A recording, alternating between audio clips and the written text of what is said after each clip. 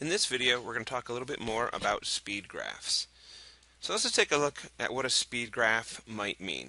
So first thing we have to know that a speed graph is called a speed graph because it has distance and time, right? And we're going to remember from our last video that speed is equal to distance divided by time. So this graph is basically using distance and time, just like the speed formula does. Alright, so let's take a look at our turtle here. Let's say he's starting at position 0. And let's say he takes a stroll. And it takes him about 10 minutes to go 10 meters. Alright, so we know we're going, it took 10 minutes for him to go 10 meters.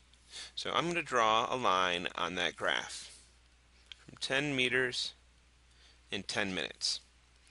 Now, that was pretty exhausting for our turtle. So for the next 5 minutes, he stayed at the exact same spot. You see he's at 10 meters right here. He's going to stay exactly there.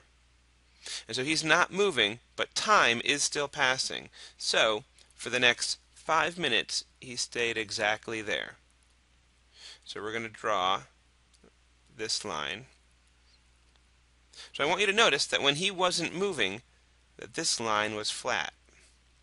And then let's say our turtle went back to 5 meters. And it took him about 5 minutes to do that. So he went backwards. He's no longer at position 10.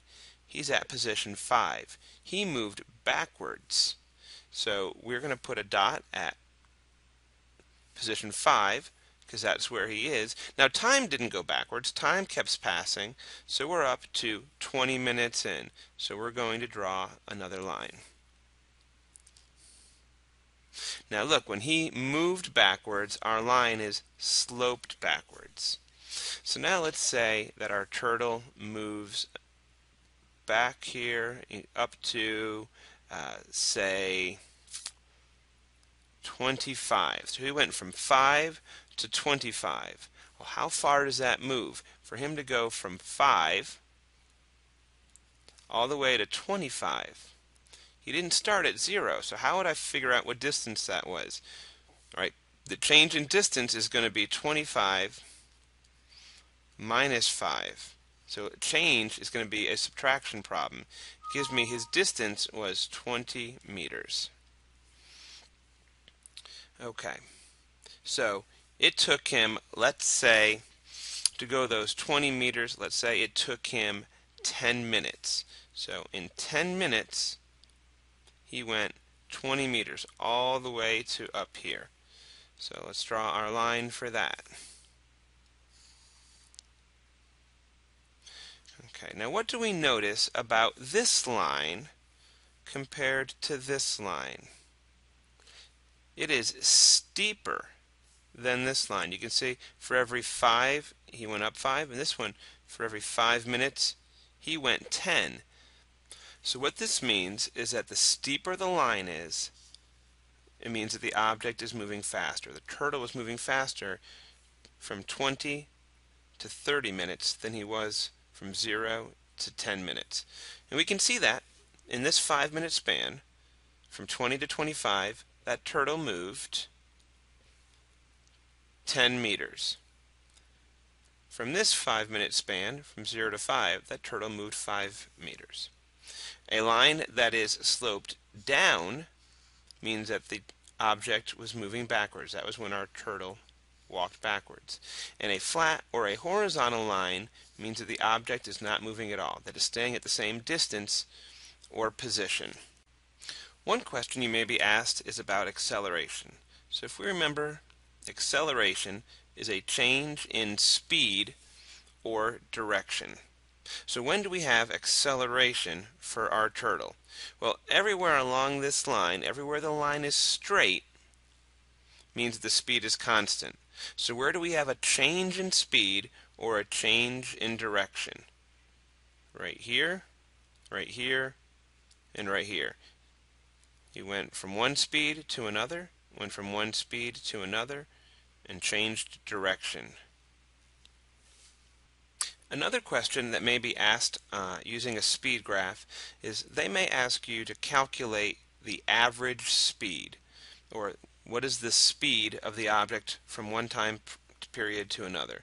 So let's say they asked you to calculate what is the average speed of our turtle from time 10 to time 30.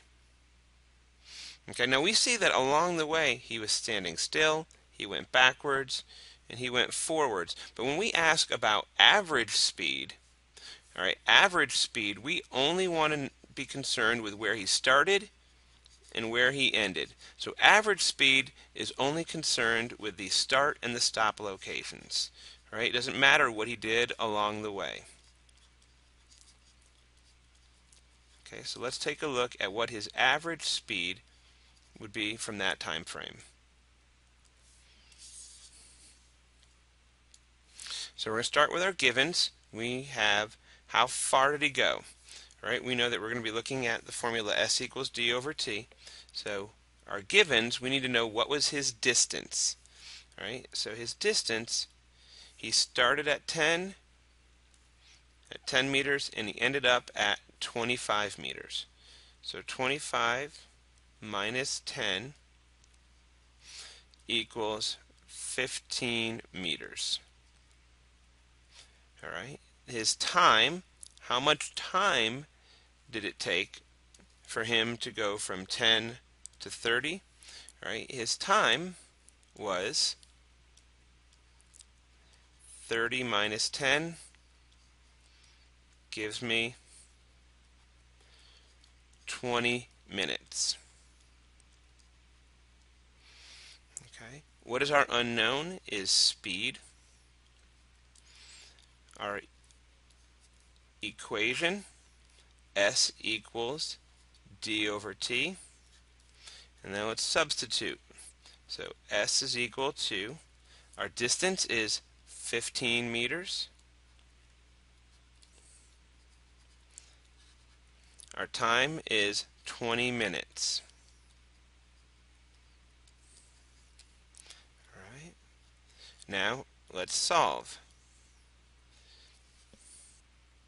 So if we punch these into our calculator, 15 divided by 20, you see that we get 0.75. So our answer is 0.75 meters per minute.